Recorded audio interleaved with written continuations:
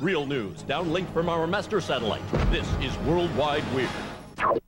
The town of Pisco, Peru was sent into an uproar regarding the rumors surrounding Sarah Ellen.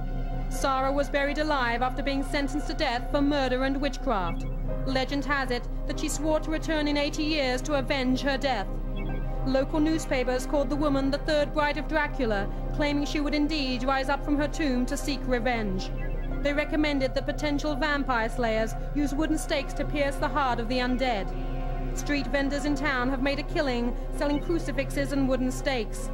As midnight approached, crowds flocked to the graveside, waiting for the creature of the undead to appear.